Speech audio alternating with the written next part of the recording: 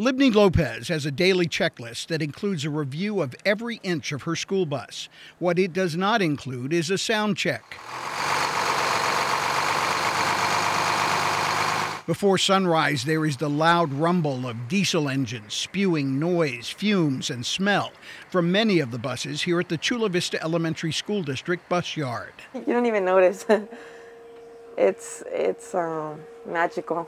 But 10 of these buses are not like the others. Lopez drives one of the zero-emission electric-powered school buses now owned by the district.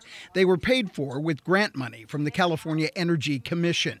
The money was given to the district in 2019, but the COVID pandemic and shutdown kept the electric buses off the road until now. They are clean and technologically advanced. I feel it's safe because if something happens, one of the doors opens, the bus will stop. So I feel that it's safe. The Chula Vista district is committed to safety first when transporting its students. We obviously have a number of green practices in place, and our electric fleet enables us to reduce our carbon footprint, makes the air around our buses cleaner. Electric school buses are certainly good for the environment, but more importantly, they're good for student health too.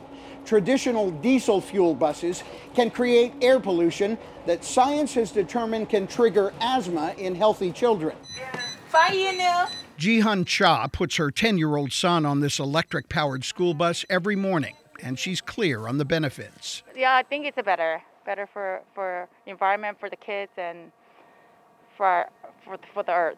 It's fun. 6-year-old Artian Cervantes and his mother are also big fans of the new buses. It's his first year in school, so for him going up on the bus, he gets all excited, and he's like, "Yay, I'm riding the bus!" Libni Lopez says her riders also like the high-powered air conditioning system, and happier children makes, she says, her job more enjoyable. They just want someone to listen to them. And I'm always cheer them up. The new electric buses are proving so successful on the road, the San Diego County Air Pollution Control District has given Chula Vista school officials money to purchase 2 more to be delivered in time for the next school year. M.G. Perez, KPBS News.